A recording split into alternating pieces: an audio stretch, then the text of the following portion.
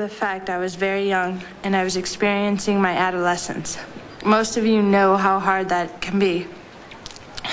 When you do it in front of the world, it is even harder. I took a different path, one you might not expect, but along the path I learned a lot about my life. About life. It has molded me into what I am now. If I knew there would be so much pain in learning life's lessons, I would have been hesitant to take the path that I took. It's the only thing I do regret.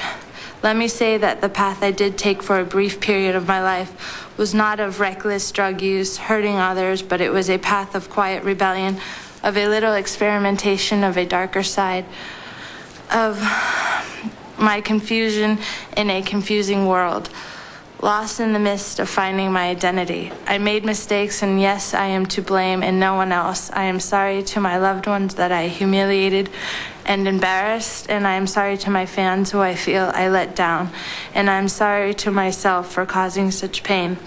But I have put a great deal behind me, moving forward in the right direction, the direction I feel is right. I feel like I've started a new chapter in my life, and I need to leave the past behind. So this will be the final time that I speak about the past. I just ask that after today, you please respect my wishes. I want to thank many of you for the support you've given me in the past and here at this great US Open. And I can't thank the fans enough. They have touched my heart with their support from all over the world. I feel each day for me now is getting better and better. I wrote this statement before the Open began and waited until my run was over to say all this. Thanks for listening and understanding. The reporters respected her wishes and asked her questions about tennis for about 15 minutes. Then the questions about Capriati's personal life started again, prompting this response.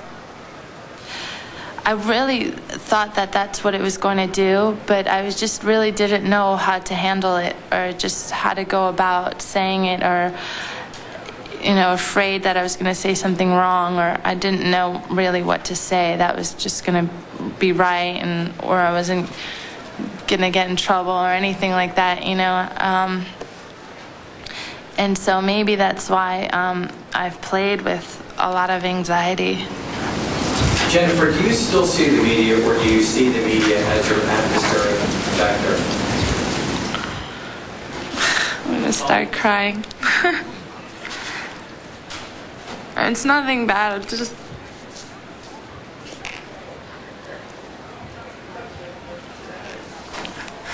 just a little overwhelming, that's all.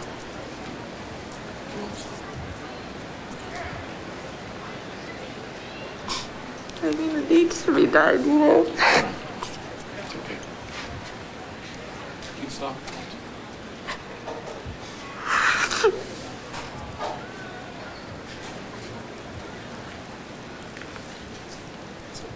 I just wish I didn't have to talk about this stuff all the time.